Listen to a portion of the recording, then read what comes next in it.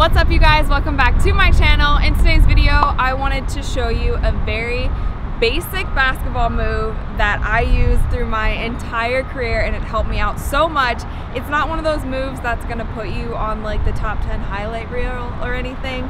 It's not flashy at all. It's super simple, but if you master it, it will help you so much in just getting yourself open, getting your shot open, and just being able to do all of the really cool flashy skills that you want to do.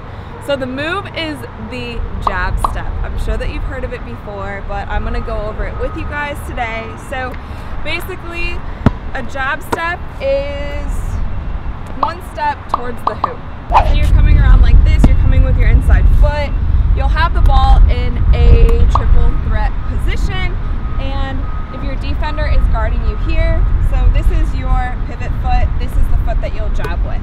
So the way that you use the jab step is to kind of read how your defender is going to play you. So if you jab and your defender doesn't move, then you can take one more baby jab, put the ball on the ground, and blow past them. If you jab step and your defender falls back, which I loved when this happened, then you literally pull back and shoot the ball. And if you can master that jab and get it long and get it fast, then it makes it easier for you to pull back and create that space and shoot the ball. Out of this, you can do a ton of different things. So if you do the jab where you get around your player, maybe someone else stops you, maybe you pull back to a fadeaway or a step back jumper. If you go here, they fall back, you go up to shoot, then they come running towards you, then now you have your pump fake, and then you can blow by them again. So there's just so many different options that you could use from this, and I was a two guard, I was a shooter. I didn't like to do all of these little like shake and bake dribbling moves, but this simple jab step, if you master it, will help you so much. So now I'm gonna show you just a couple options with the jab step.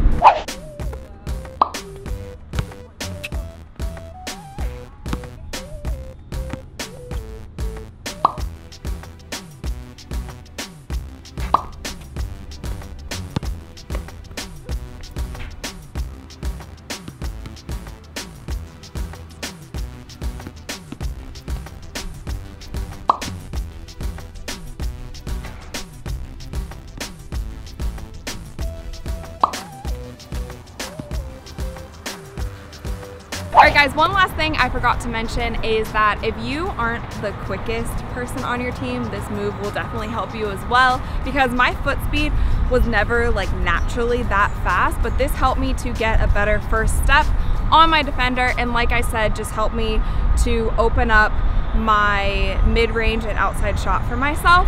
So I would totally recommend adding the jab step to your arsenal of skills if you don't have it already. If you do, let me know in the comments below how you use your jab step, how you get super creative with it, if there's any move that you like to do following your jab step. Thumbs up this video if you like it, and also make sure to share it with your friends if you think it might help them as well.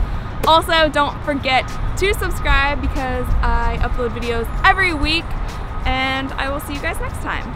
Thanks for watching. Hands are dirty.